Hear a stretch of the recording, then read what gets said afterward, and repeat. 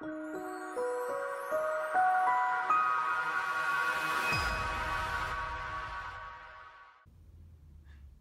everybody, here's the song of the day. Love and marriage go together like horse and carriage, you can't have one. You can't have one without the other.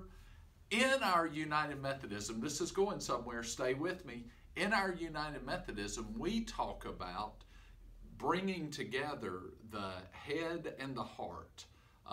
Working together with works of mercy and works of piety. We need time in our faith to really learn, to be.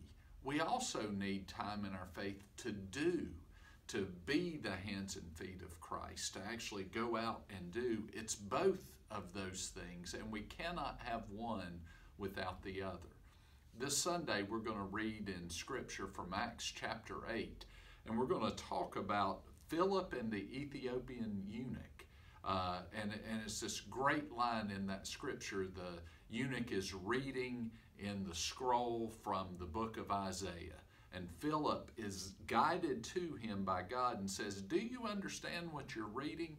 And the question, the answer is from the Ethiopian eunuch, how can I, unless there is someone to guide me? You and I are a someone for somebody. We have to move past our religion and live our faith. We're going to be talking about that Sunday. I hope you'll invite somebody and bring them to church. We have 2 worship services at 8:45, one at 11, and one at 6 p.m. We're going to have a whole bunch of people up at Camp Toccoa this weekend for family camp. We believe as a church that it is about the head and the heart. It is about being and doing. Please pray through our scripture for Sunday. I look forward to seeing you then. Love you. Mean it. Bye.